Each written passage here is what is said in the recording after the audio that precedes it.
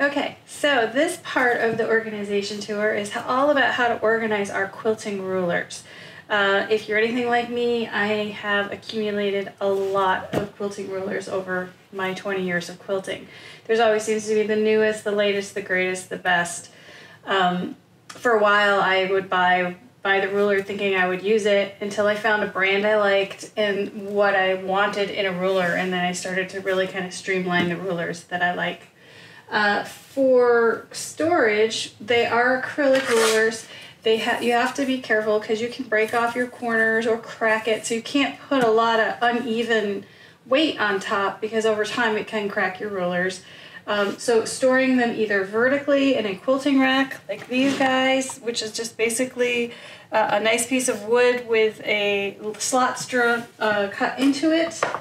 They always have, yes, they always have holes in them. You could have a corkboard or a pegboard, and you can hang these on a pegboard if you don't have a lot of them. I outgrew a pegboard many years ago. Or you can store them flat in a flat drawer. You just want to make sure that there's not a lot of weight on top of them that can crack them if it's uneven. So that being said, let's get started with how I do my rulers. First is this rack that sits at the end of my cutting table. If you watched the video on our studio tour, you saw it. This rack has all of my square rulers in it. It has all my rectangles, my 8.5 by 24, my 8.5 by 18. It has my Creative Grid Circle Savvy ruler in here. I use this to cut circles and curves. That's in some of our other videos. Our Cat's Cradle ruler, which is also another ruler that I did a video on. I love using this. We have the extra large and small. And then you'll see in a lot of our quilting tutorials our Pac-Man ruler, which is the Creative Grids non-slip, multi-size, 6-inch flying geese, and 45/90 degree triangle ruler. I need a shorter name. A student of mine on a cruise called it the Pac-Man ruler, and that's what we call it now in the studio. So in this rack is just the rulers I use all the time. There's the 2 peaks in one ruler you'll see a lot of. And that's all I keep in this rack. You'll notice I have 90% Creative Grid rulers here. That's because over time I have learned that is my ruler of choice. I love the little, I think it's sandblasted, the little textured dots on the back that keep the ruler from sliding. You don't have to treat your ruler with anything or put a film on it. It just doesn't slide. When you push down, when you don't push down, it moves around, and then when you push down, it doesn't want to move. So after many years, I discovered this was my ruler of choice. So what I did at that point is I went through my rulers, just like anything else in the studio. Once a year, I kind of go through everything, and I get rid of things that I know I'm not going to use. I donate them to friends or donate them to charity. They'll get much more use that way. So I have only kept the rulers I'm going to really use. So those are my go-to. I need them at the end of my cutting table, and I use them all the time. The other ruler I have in here, if you haven't tried this ruler, this is the Stripology ruler. This is the Stripology Extra Large. If you have to cut a lot of strips, this ruler is awesome. I'll have to do a video just on this ruler later. But I keep that one in here as well. So these are those. And then in this ruler rack, which sits over on our windowsill, are my rulers that I will use periodically. Like here's our wavy edge ruler. Excuse me. Here is our wavy edge ruler that I use, my setting triangle ruler. This is the 120 degree ruler.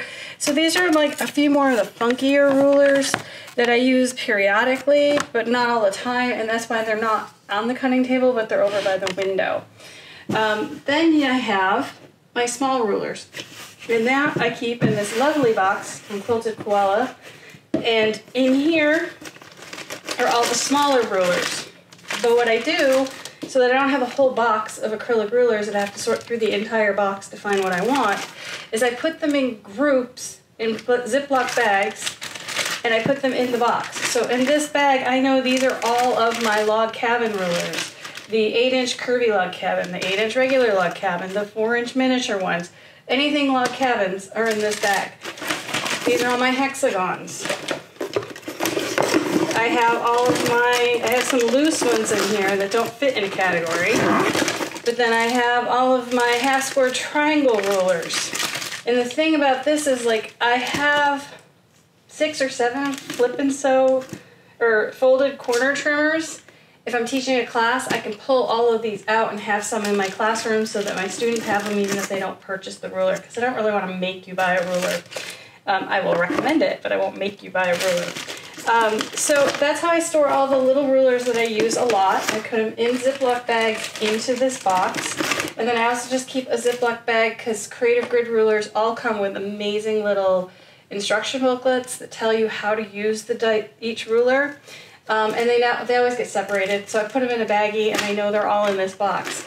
That being said, on a tangent, if you do have Creative Grids rulers and you do lose your instructions, they are all online at their website. You can just go into the website, put in the name of your ruler, which is printed on the front of it, and it will tell you, here are the instructions, and you can download them and have them again. So this sits on the other side of my cutting table, again, because I do need to get access to it, but I don't need it out. We get too many things out.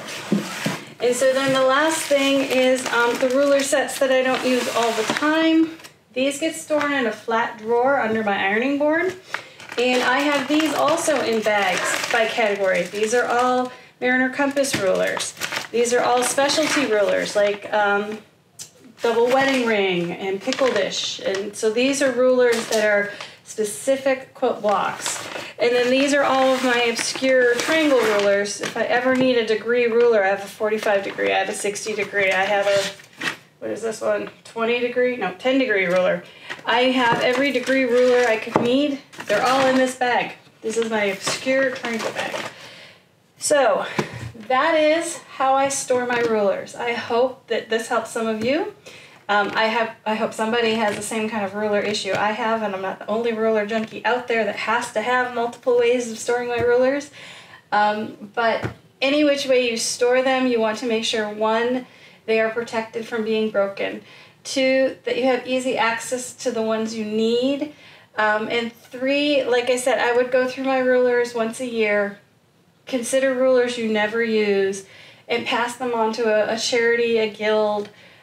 Somebody else will love that ruler. They can be very expensive, so if you're not going to use it, share it, send it on. And I hope that this helps you with your rulers. So if you have any questions, leave them in the comments below. I hope you've enjoyed the video, and thanks for watching.